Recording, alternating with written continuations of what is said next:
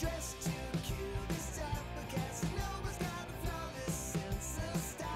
Senses lights up every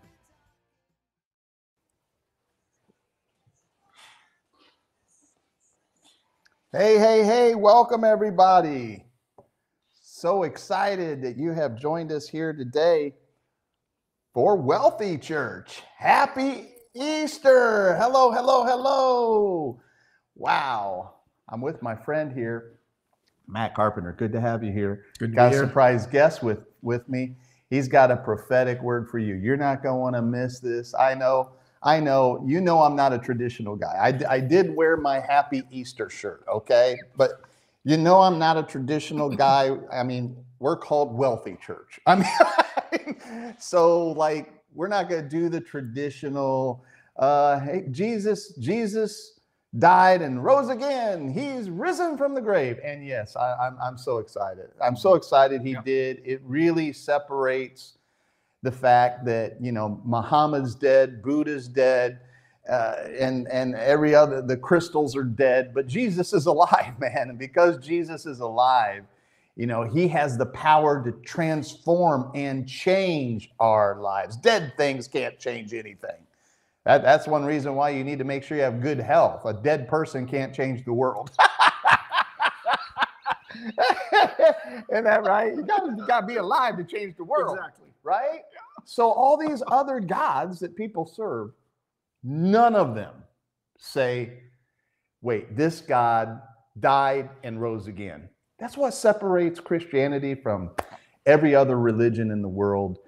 And listen, if you're listening, I want to tell you, Jesus can radically, I'm talking about radically. I honestly believe there's no such thing as a born-again bank robber.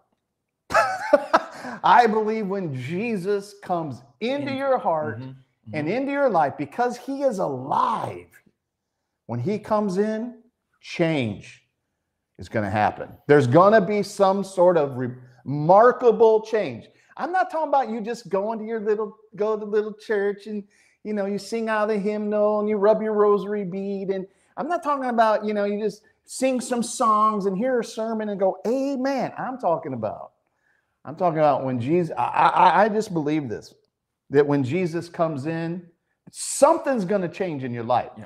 And if your life doesn't change, I don't know if you really have, I don't know. But I don't know if you really have Jesus. I don't know if you really have experienced an encounter with God or not. But 31 years ago, I said yes. I surrendered my life to Jesus. And when he came in, devils went out of me. That's all I can tell you. I was into everything. I mean, I was smoking marijuana like it was like Cheech and Chong. I mean, I was drinking. I was alcoholic. I was a womanizer. But man, cussed like a sailor. But when Jesus came into my life, everything was changed. And it's been 31 years, man. Wow. 31 years, and these lips have never touched a drop of alcohol. Nope. Never smoked another cigarette. I was smoking, you know, pack and a half of cigarettes a day, plus some Kodiak. You're Matt's up from Maine, so you know they have Kodiak up there. A little pinch between the cheek and gums. You know, chewing tobacco. Oh yes. Yeah, chewing. Yeah. I never did that stuff. Chewing tobacco. Yeah. I had a smoke pack and a half cigarettes a day. Plus, I added some chewing tobacco in every once in a while. You know, and so alcoholic, drug addict. I worked all day to party all night, every day. Party. And man, when he came in, my life just was changed. And so if you're listening to this broadcast, we want you to know Jesus is alive. Jesus is alive. But what does that mean to you? That means to you that Jesus, God, Emmanuel, wants to come and dwell inside of mortal man. And when he comes in, you become born again. You become transformed. You become changed. And if you're looking for real life change, listen. It's Jesus, all right?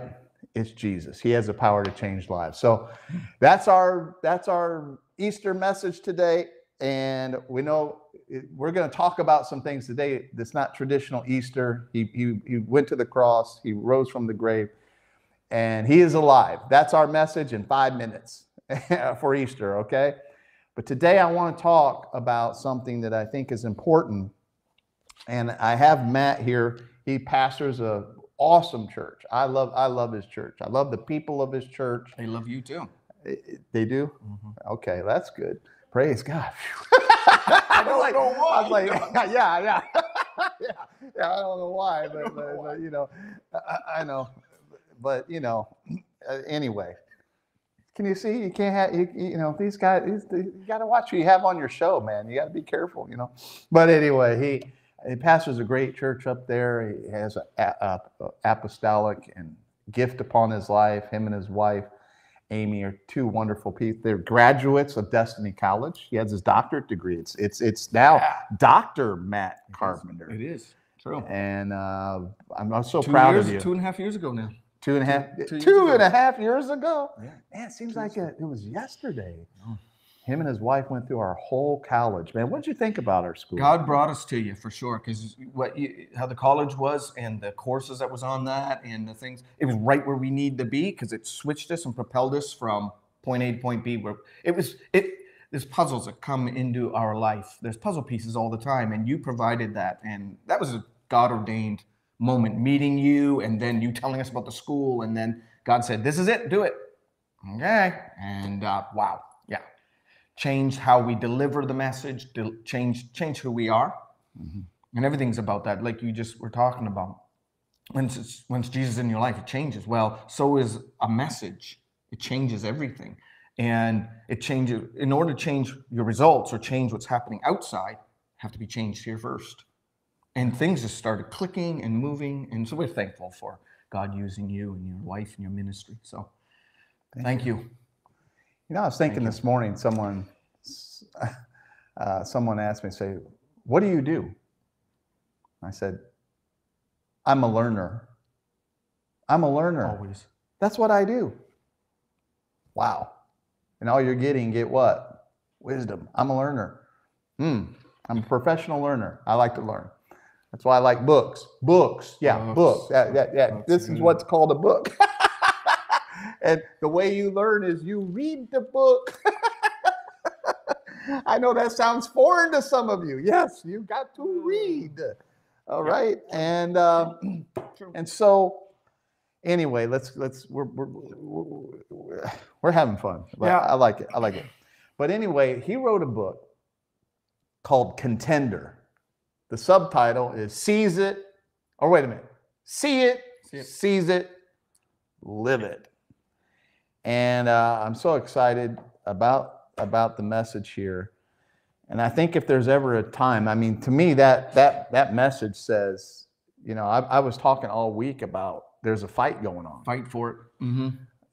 We're not in a fight for our salvation. That's done, sealed, delivered. I don't have to fight for that. No. That's all by grace. Yep. But here on earth, to get to the promised land, there's something we got to fight for. And I want you to talk about this book, and let's have a discussion about it. And tell me, first of all, the word contender. What does that tell us? How this message formed in you, and share with our group. You know, and I have had people ask me and talk to me, Dr. Keith, and they said, "Well, why didn't you call it champion? Because, you know, we're more than, or conqueror. We're more than a conqueror in Christ Jesus." And I wanted to take it back to the mud, back to the nitty gritty, the decisions that we have to make every day in order to succeed or fail. It comes out of our decisions. And if you did fail, hey, He's faithful. He'll pick us back up. Get up 7 times, the Bible says, and get back up. So contender, it doesn't happen automatically. I run into a lot of people with conversations. They think, well, I'm a Christian and everything's going to happen magically now. And yeah, I know I'm suffering for Jesus and everything, but, you know, his promise came to me. It's going to happen. And just dealing with people like that all the time, you come to that place where it's like, no, there's a missing piece here. God is not this genie in a bottle. And so I had to begin talk about that because sometimes we receive prophetic words from the Lord or the scripture speaks to us. Something drops in our spirit and we hang on to that. And that's where hope is. And you need hope. But there's always that but. In order for that to come out, like I said, you're going to run into resistance anytime. And really, the resurrection is about authority. He restored authority. Everything's about authority. And if you don't know your authority in God, then how can you take ground or territory? How can you move into the promises and the things God has for your life? Because where you're not ruling, something else is ruling there. And it's not the Lord. And it has to be disposed. Just like the children of Israel going into that promised land. They had to get rid of a king who's there illegally or whatever it is. Say, God gave us this. You're out of here. There are things here that are illegal that we've listened and believed to, whether we were raised that way or whether we experience or trauma put those things in us, and God wants to deliver us. So there's a contending that has to take place. We all have maybe received prophetic words from a prophet or from somebody that came from the Lord, and we knew, oh, that's me. Yeah. But what is year it? after year after year goes by and nobody is attaining. Nothing's happening. They're not pushing into it. And so I base this, and I use a story at the end of every chapter is the love story between Jacob and Rachel. And how he had to, he had to work. He got deceived, and he had to work extra for her because he ended up with Leah. Yeah. And so I kind of got this little love story going on the end of the chapter, just to kind of, and I took based on scripture, but then kind of added to it, just because even then they're human, we're human. If I was living there, what would be happening? If I was him, what would be happening? And I kind of wove it that way to make it real for the reader to understand and say, yeah, I like that. So like what? Okay, I'm seeing the picture of this. So you're talking about you get a promise from God. Yep. God gives you a promise. You see through revelation, God shows you maybe a picture of your future. And so what you're saying, if I'm hearing you right, like, okay, it's one thing to get a picture, to see it, but then it's another thing to realize, I'm assuming that the word contender, I didn't look up the word contender, Right. but I'm associating it with there's a fight now. Is that fight. what There's does a fight. what does contender mean? I mean, a champion to me means you already won the battle. Correct. And we have in Christ. Right. But what's contender mean? Like, what's that word? How do you define that? In the contender, to contend, the verb, it's an action, means to struggle to surmount it. It means a difficulty or a danger or a resistance. You got to break it. So contend it just doesn't happen. So the contender, that action, it's to engage in a competition or a campaign in order to win or achieve something. Wow. A campaign So in order Paul to even said, we have a race that we're running, and right. And we use all this Christianese language in our everyday life, but we don't even know what that looks like. And it's like, yeah, what kind of race are you running? Where are you running to? Most often people are running away from something because they don't understand what's surrounding them. Wow. They don't know what's right there in their hands, ready to go. And I like what you said. You know what? He puts it in here. He puts his picture in, and it's screaming in us, but we have to start painting it. Those that are artistic out there, you know what I'm saying. You see that first in your life. You see that, and then but if you don't pick up a brush, you're never going to paint it. You're never going to bring it from the invisible to the visible. And I know that that's what your message is with Wealthy Church and other things that you're doing. It's bringing those things that are hopes and dreams and these wispy things into a reality. That's what this is talking about. Wow. How to do that and what you're going to face. Yeah, you're going to face some hard times, but you're also going to face the awesome times too. The praise times, the running times. So you mentioned like you have the love story between Jacob and Leah, right? Rachel. Or Jacob and Rachel. Okay, Yeah. All right. I get my story Leah was right. the older one, and I forgot about Laban, that. That Uncle Laban's tricky. Yeah. And you might have an Uncle Laban in your life, and I'm not talking about a person who's you're about this close to attaining what you know should be in your life, and then you're betrayed. It's just like, what in the Betrayal. world? So on the road to manifesting your dream that's in your heart, or the promise, there's going to be somebody that's going to Betray you. betray you. You got to pass the test. Can we say it this way? You got to pass the test of betrayal. Yeah. So I we're believe talking about Easter, right? Jesus we had to are. pass See? the test He of had to. Judas's He betrayal had to. and still keep a right spirit, Mhm. still be positive. And we say we want to be like Jesus. Yeah, but we don't want no betrayal. I believe that's one of the most forging things and times in our life is having that betrayal. Nobody wants that. And sometimes it happens more than once. But I believe it's how you come out the other end. Yeah. Because at that point in time, and I've had it happen, I had to walk away from that, and I couldn't let any residue of that come on. I had to contend. Otherwise, the calling of my life, the things that the purpose and the reason I'm here would have fell by the wayside. If I So you've allowed been that. betrayed. Oh yeah. And you face the pain of it. Yeah. And you know me, I'm a people person. Yeah. So get that on top of that. Yeah. You know, but I'm not a man pleaser. I had to learn that real early in ministry. But it's just at that point, it's like hits you, right? Yeah. What am I going to do now, though?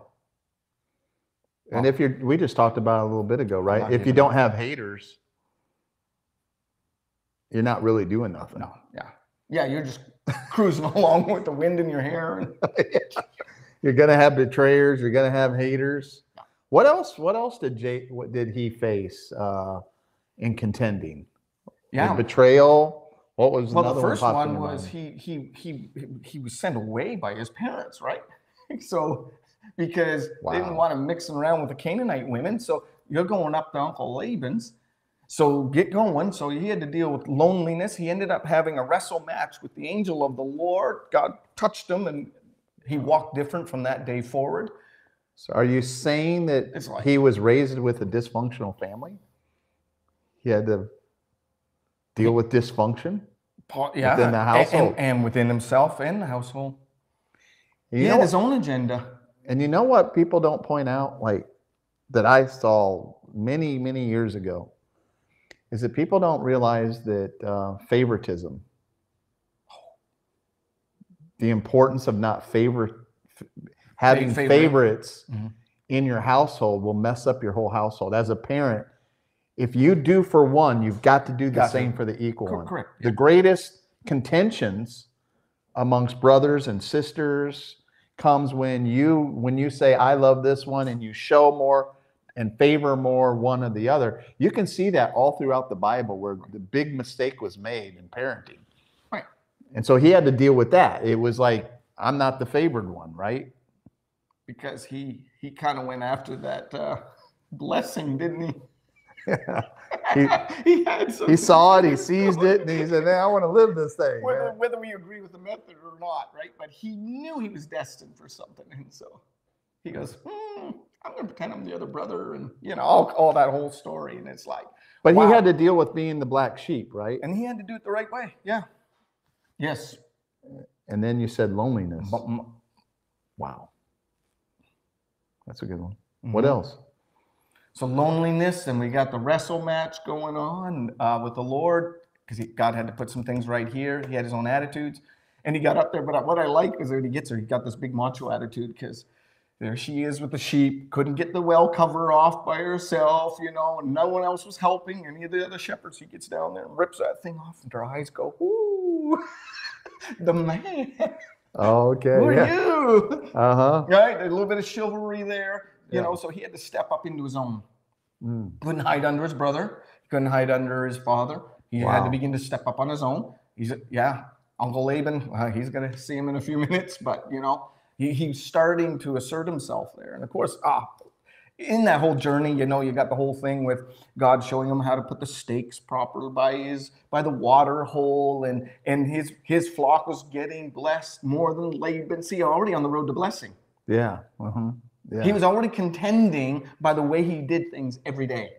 Mm. And again, we have family problems in that. So Laban gets jealous. And so then we have this whole thing, and separating of the family. Right, And then here we go Laban's again. chasing him, and he thinks he's going to get killed. Or Esau shows up. Or all this stuff is like, oh, my land, I'm just trying to get away from some of this stuff. but his flocks were so blessed. They were rich. They were pure. They in Middle East, you know, the blacks. The black goat sheep was worth more. You know, just kept going. His wealth kept increasing. Things started increasing. And he started coming into his own. And who knew he would be the head of Israel? You know what I'm saying? Yeah. As a father. I mean, that destiny was coming. Wow. Abraham, Isaac, Jacob. So there was it just because he had that lineage, and sometimes you might have that lineage if you're blessed with that. I come from that lineage, my grandfather, my father, you know, but I can't live on their tail. I had to contend for it. I had to face my own things in life, and I am a little bit stubborn. Yeah. That can work for you or against you, and the Lord had to form me in my young years to turn that into a place where, are you going to fight for this? Are you going to fight for it? And not with a fighty spirit. I'm not talking about you. Hey, you're very aggressive and you're pushing people around. I'm not talking about that. I'm talking about this one right here, because that's where the contending takes place. You fight with yourself a lot more than you fight with the devil. Yeah. A lot more than you're going to fight with other people. You're going to end up fighting here. You're going to contend here. And if you don't see the picture of blessing or the picture of what you're to step into here, never happen. Wow. So there's things that are going to happen in your life. And if you miss those important earmark stages, you kind of put back. And you got to learn it over again until you understand and identify. Oh, hold on. I know the room I'm in. The unknown, if you don't search it out, it'll drive you out of the room. And you've got to grow up a little bit and come back into the room to face what you have to face. We're all going to contend one way or another. And you know what? I don't want to contend for my life. I don't want to be under the enemy's foot and trying to survive and just, Lord, get me out of here all the time. I don't want to contend in that way. I want to contend and I'm going to get that prize. It's a decision, isn't it? And that's where I was coming from. A lot of people carry prophetic words or dreams or whatever word you want to use in their life and say, this is for my future, but they always put it into their future.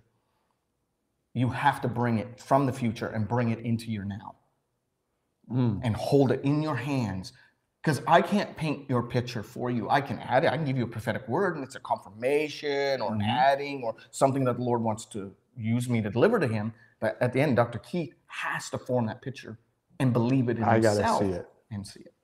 And then contend for it. So yes, in Christ, we are more than conquerors. But until we grow up into that, I don't see in scripture where he says you don't have to fight for it. I don't see where it says, oh, it'll all just land on your plate and it'll just be because I said. You just need to live in grace, brother. Oh, it's just gonna happen. Just live in the grace of God and relax. Love Jesus more. Take it easy. Whatever and that just means. soak in his presence. Praise the Lord. Just praise your way through, brother. Just praise your way through. Right. And I believe in the power of praise. I believe in the presence. I believe in all that. But if it's not applied properly, it's just a fantasy. It's just a dream, isn't it? And so this starts dealing with some hard knocks that people are going to face. It's not skirting any issue. Yeah. That's really good. I really appreciate that. With all that you said, I think in terms of family, that many times the greatest Resistance. things we got to contend with is family. Yeah. And I've seen it with so many people's lives that they're unwilling to, there's family members that are hurting them and they're unwilling to disconnect from family members in order to go where they need to go, and they can't see that they keep pulling them down. It's funny you said that, because we've had that conversation before. When you're growing in a lot of things and the Lord is expanding you and putting a lot in your life, sometimes you sit with family and you try to share that. In the moment, they either change the subject or they're looking at you like a cow with their eyes bulging out and they don't have a clue what you're talking about. It's sad at that point when you realize you don't even know who I am. Yeah. Oh, Isn't it? yeah, And yeah. you have to deal with that and still love them where they're at. But what are you going to do from here That's on? funny. Yeah. You know what I'm saying is. Yeah. Yeah. They get around you, like my wife cracks up, like they get around you and they start talking about who you used to be. Correct. Right. They don't know the new you of who you are today. Very hard. And my wife would be like, what are they talking about? That's not who you are. I'm like, I know. I will. And I believe that's what Jesus was talking about in that scripture where he says you have to leave your, son, leave the father, and Oh, that's and leave your mother or Yes, whatever. yes. It's not like the kingdom is divisive and destroying families. It means what are you going to do in your life? Are you going to, for the sake of your family, leave everything that the Lord has right in front of you, that he's bringing you into and molding you and making you? Are you going to abort that process to please even your natural family in that way? You're going to allow them to keep you stuck? I mean, those are some real issues, and they're hard issues to deal with. But everyone, sooner or later, has to make a decision. You can't ride the fence with that Right. because it's relational and it's so intimate in its core. That's what it is. But Yeah. you're going to have to make that decision. And I believe when you choose what the Lord has for your life, there is this something with family, but it's not like maybe they're not your greatest cheerleader. Right. And sometimes not. you have to practice what I call the principle of C. What is it? The E, Oh. C, and F principle. That you only hang out with family for Easter, Christmas, and funerals. You're bad. You're bad. You are so bad. What about the barbecues? Yeah, no barbecues. No barbecues. No barbecues. It's just hey, we'll see you at Easter. We'll see you at Christmas time. Here's your presents, and we'll see you at a funeral. Hey, Bob, how you doing, Bob? Good to see you, man. And you know what? And you only can talk with people, especially since we're on this family thing. You can only talk with them at the level that they will accept. Mm-hmm. But don't allow yourself to be back formed into that picture they have for you. Mm-hmm. And there might be that little awkwardness there a little bit, but at the same time, you want to keep that bridge open all the time. Hey, I'm willing. If you want to sit down and talk, I'll reveal who I am a little bit more for you, but I'm not going to cast it all out in front of you and then cause more problems and good. That's not going to work either. And on the other side, having grace with your family, and they can't see what you see. They can't see what you see, so don't expect them to. Give them some grace. I think you're touching on something pretty prophetic here today. to This is not, good. yeah, to not, and you just, walk away, say they just can't see what I see, and God bless their hearts, and move on, right? And and the things they say to you, you don't take it in. You can't. You say, no, that's fine. And that's good for you. It's good thoughts for you, the way you think. But it's amazing. Isn't it amazing to you how loud ignorance speaks? It's like I've never heard it put that way before. That's good. It's like ignorance always speaks like super loud, like they know. Like whenever someone like they say like something is totally ignorant. Yeah. And they say something that's like, I'm like, no. I'm thinking inside, Keith, be nice here. I'm thinking, that's not how it is. But I don't even shake my head. It's like, what do you say? You just change the subject. Hey, how's Bob doing? How's Brother Tim doing? How's your dog? Yeah, how's your dog? I want to remember that one. How's your dog? That always works. Yeah, how's your dog? How's your pet? Yeah, Pets seem to be very. how's your pet spider? Okay. All right. So anyway, Distractions, deal with distractions. Right? was he We dealt with talk a lot about of that. distractions? We all humans, we all do. Part of contending, let's employ the enemy, distract you with stuff that's good. It's not bad, but boy, Yeah. if it gets you bogged down, pulled back, off the trail a little bit, and we stay in that, it's a self-deception because we accept that. So distractions is something we have to deal with in contending, in moving forward, in stepping into what God is forming in us. So he's forming something in us to explode out of us, but it doesn't happen automatically. There's always this barrier. That's what we're breaking down for it to come out. And I'm sure you use the children of Israel a lot in this Yes. this book, right? Yeah. Going into the promised land. Mm-hmm. I mean, there's lessons to be learned. Yeah. I mean, look at all the doubters. Mm-hmm. What happened to that? Doubt will always leave you out. Yow. Never can enter in. He brings us out to bring us in to something. Right. It's the only reason God's bringing us out. But if you have doubt, you're always out. So like Just to play like, Dr. Zeus there. like in the wilderness, they didn't have to contend. They just existed. Yeah. Right? Because Correct. God provided for them Correct. every day. Yeah. But that wasn't God's best. No, that was yet to come. He wanted them to go in the promised land. But Yeah. what was the mind shift change they had to have to get to the better life, the abundant life? Right. And I believe Joshua, Caleb, and those households were modeling that new mindset. And those Right. that wanted to, which tended to be the younger generation, grabbed a hold of it. The other ones couldn't. Because God always uses models Yeah. to reveal transformation. What we're being transformed into. What happened God to the will use a old model. people? What It's like, happened? Did man. they just get tired? I mean, basically, they didn't want to fight, right? Because you got to Fearful. fight. You got to They fight, never and fought before. you got to get to the promised land. There's a fight. Yeah. There's giants. Yep. Rivers and walls. But what causes older people not to fight? You ever think about that? Yes. What is it? What do you think it is? And I try to keep that in mind as I age. Yeah, I'm 53. I know. I was like, yeah. Okay. Okay. So, and there are some men in my life that are older, in their 70s, Mhm. who are always on the, including my father is one of them, who's always on the cutting edge Okay. Hmm. of things spiritually and What do just you their see about him? mindsets. What do you see about him? And that's my model. I have different models. And I say, I want to be like that. And there's always Wow. this sense of adventure. Mhm. I believe in older people, and it's natural that we shrink our world, right? We shrink our world, we shrink our influence. They naturally shrink to how many people they touch in their family. And Because it our culture creates teaches old comfort. people to shrink their, Yes, they do. Start shrinking for retirement. sell everything off, get down to Let- a one apartment. Yeah. The world teaches not faith, Shrinkage. but shrinkage. Yep. Not contending, that's for sure. No. It's like give up. Oh, I'm 65 years old. Okay, let's give up on life. I don't think so. I think the key is a spirit of adventure. Wow. And as long as that spirit of adventure is there, I like that. Every new hill, every turn, yes, has its dangers, but it's got its blessings because the steps of the righteous order of the Lord. And as long as I'm walking, as long as I see I got to walk here, Wow. to walk here. And I think that is a secret. To stay young at heart Yeah. is to have that spirit of adventure. Like, this is a great journey. I had trauma, I had betrayals, but then talk about your victories.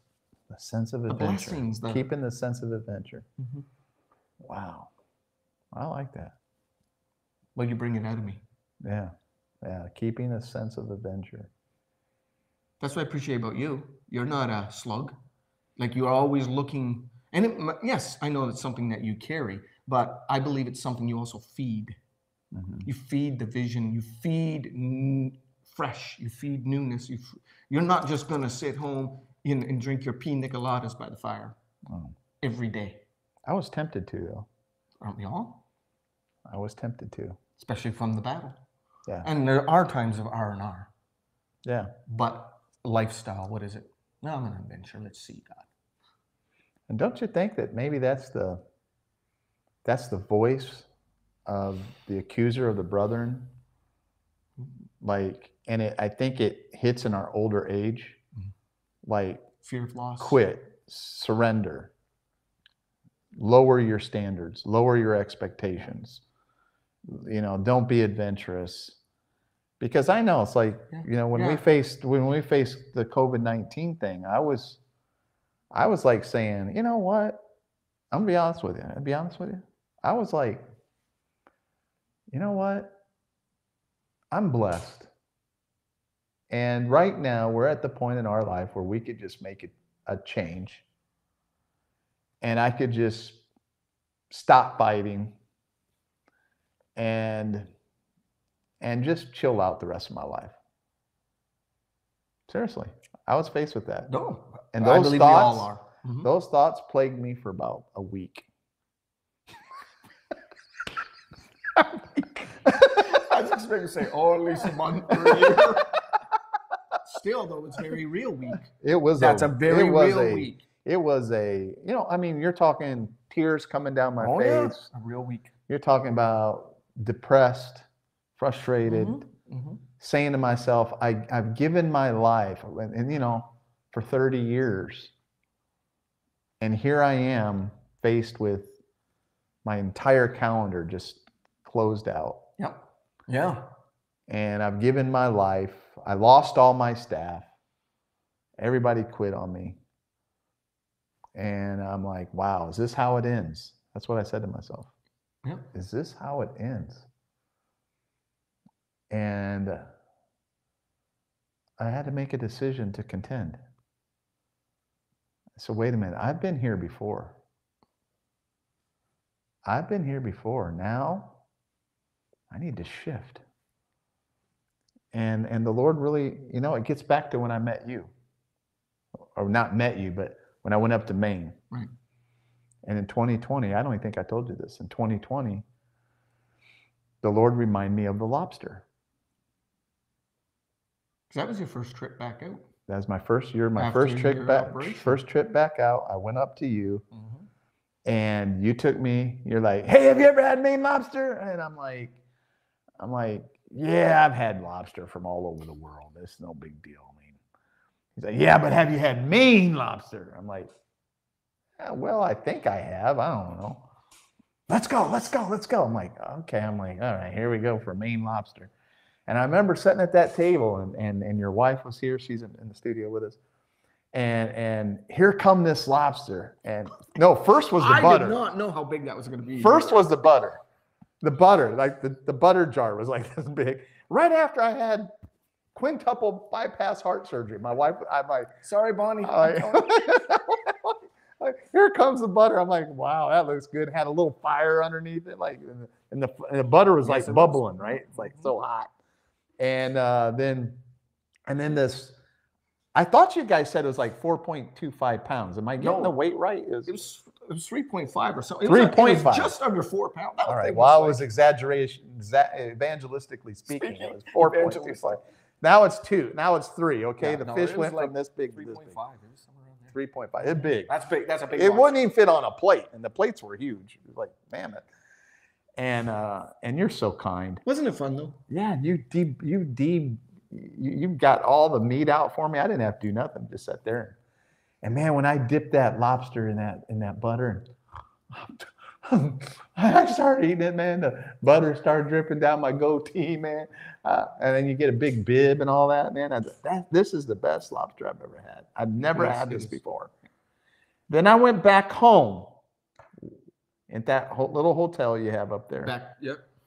And I'm laying on my bed, and the Lord reminds me when I said to him, when I was having my heart attack, when I had my heart attack, had to go in for surgery, I told him, I said, God, I'm ready to go. If this is my time, I've done everything. I've traveled the world. I've lived a great life. I've eaten the best of the best. I've experienced everything life has to You experience. bet that, baby. And I'm laying in bed, and the Holy Spirit comes in, and he says, but you haven't had Maine lobster. I'm like, whoa, you're right. And he said, Keith, I have some things in store for you that you haven't even tasted yet. I have places I'm going to take you. I have a whole nother level of wealth that I'm going to bring into your life. I have experiences. I have doors that I have prepared for you that's way beyond even what you've even grabbed onto yet. And that hit me back in 2020. It was like the Lord said the same thing. He said, remember the lobster. I'm like, wow, Lord, okay. Because from that moment when I was with you to 2020, he did exactly what he said. My wealth increased, my influence increased. Some of the biggest churches I ever went to in my life happened during that little window of time after that. I not only had Maine lobster, I experienced the best tasting thing I've ever tasted, which is salmon cheeks. Yes. Salmon cheeks in Jakarta. That's where I had them. OMG. Oh, wow. Is he making you hungry yet? That's the question. So that's what I'm thinking is, well, it's like there's this temptation for all of us to settle for where we're at instead of contend and continue to fight for what God really wants for us for our life, which is progress.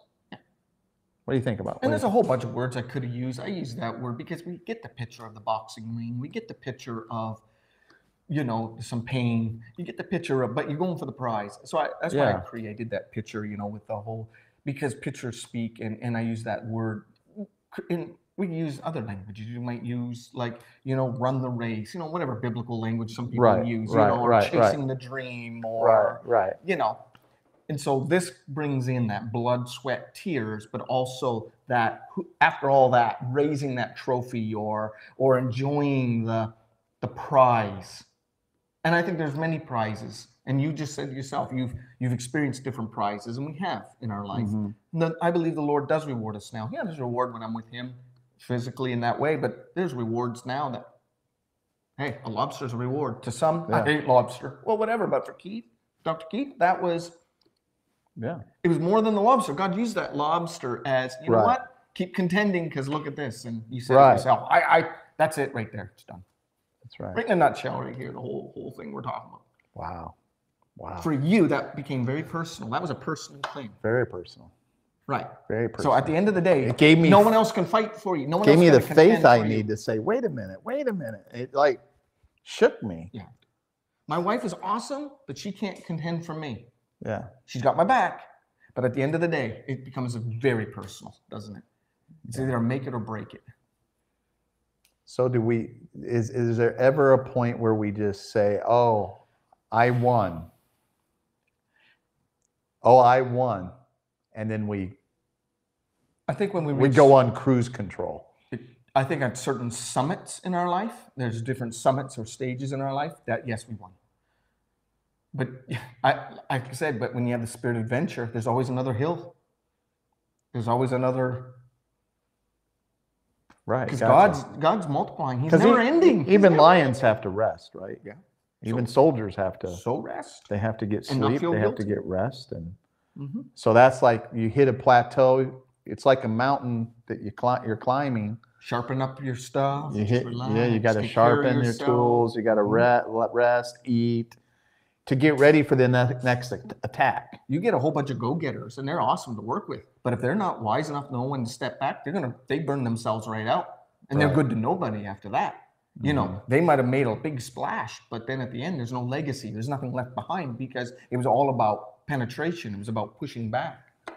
So there's that on the other end too. So God gives us balance, doesn't He? Yeah, Let's hear what He's saying. that's good. That's really good. Even lions have to rest. Ooh. But then they get up from the rest and it's another day. And the lion always stays hungry. Got to stay hungry. And if you lose that hunger, you're just a walking dead person on the earth. Got to keep that dream alive. You got to contend for the dream that's on the inside of you. And I think you have to reset at certain mountain peaks. Yes. You have to reset, and you got to take time to get away, reflect. Okay, I've done this. I fought the good fight. I won, and now I need to reflect and reset my mind for the next mountain peak of where God wants to take me. And I think you kind of said that. I like that. Like, you got to sharpen your tools. Like, oh wow, I made it to this point. Now I got to sharpen my tools. Like, I see that with a lot of speakers, authors, and consultants, is that they get satisfied with a certain amount of influence, and then they don't realize, wait a minute, you've made it this far, but what got you here is not going to get you there. No. And now you need to come back and you need to sharpen that tool. You need to get Mhm. mentoring. You need to get coaching. You need to get new information and build some new skills, because the skills you have to get you to 100,000 is not the skills you need to make $1 million a year or 10 million or 100 million. You got to sharpen that blade now. So I hope you're enjoying this. Let's see who's on. Hey, Janine. Hey, Julie. We see you there live. Hey, I think it says Math, M-A-T-H with the Superman. Hey, Irene from Cameroon. Hey, if you're watching, I want you just to post down below. Push, see it, seize it, live it. That's the 3 sub-points of this book. Give us a synopsis of those 3 points in just a nutshell before we go. The You got to see it, seize it, live it, that subtitle. How do you kind of give us a nutshell of that? I say it like this.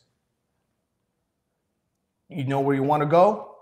You step up to the mark. You put a stake in the ground, and that's it. You say, this is my line. And you don't go back from that. You go forward from there. Until you put a thing in there, that's it. You won't live it. You'll go backwards. That's So you're it. saying you got to see it, See where you want to go. and then is the seize it the stake in the ground? Yep. Okay. That's great. You have something in your hand. You see it, you and say, you have to put that as your the wall behind you now that you're not going to go past that. You know, the language is put a line in the sand, whatever. Step across it. That's it. You're not going back. okay. Yep. Wow. And then you what? Begin to live it. Take your actions. Do it. Start seeing what happens. I always do this. Shake a tree. See what falls out. Don't move to the next tree. I'm great at doing Isn't it that. great? I This just is the way keep I think. shaking This- trees, man. Well, there you go. Keep shaking trees. That's good. You get that on Amazon or? Oh yeah. Let me Yeah. get this on Amazon. I got my copy on Amazon, and it's a great book. You're gonna really love it. I liked it. I like chapter 2 because I think everybody right now needs to read chapter 2. Man, when I saw that, I'm like, wow. If there's ever a time, chapter 2 says, "Get your supplies ready." I love this, and he points out that Joshua told his group, it said, "Pass through the midst of the camp and command the people, saying, prepare provisions for yourself."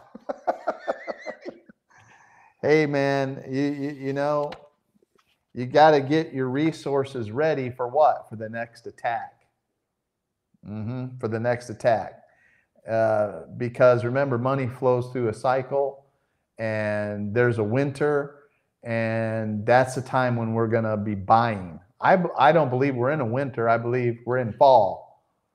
But winter is coming, and those who have big storehouses, when winter comes and things get ugly, that's when you start buying. That's when you seize it. Okay, so all right, so everybody, thank you for joining. Hey, listen, before we go, I want you to remember, you know, when you sow a seed, that's when change starts happening. That's when the seasons of your life start changing. And so we want to show you, just if you just move over just a hair, Matt, go to wealthychurch.com I'll step out of the to sow a seed. And thank you so much for all of you who support us and are behind us in what we're doing here to, you know, to be different and to help you live the total wealthy lifestyle, spirit, soul, body, relationally, and financially. God wants you to be wealthy, well. He wants you to be whole in every area of your life, not just spiritually, not just financially, not just relationally. He wants the whole thing to be wealthy. I want to be wealthy. I don't want to just be rich. All right.